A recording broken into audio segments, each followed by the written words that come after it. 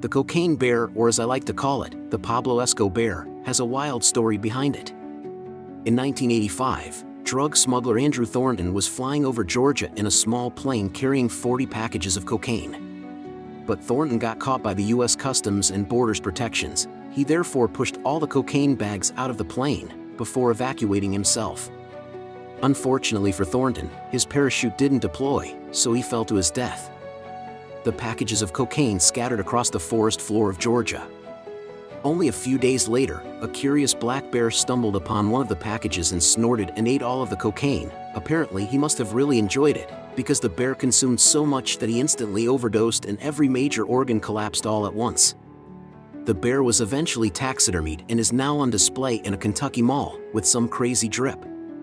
The moral of the story is, don't do drugs or you might end up stuffed like Pablo Escobar here.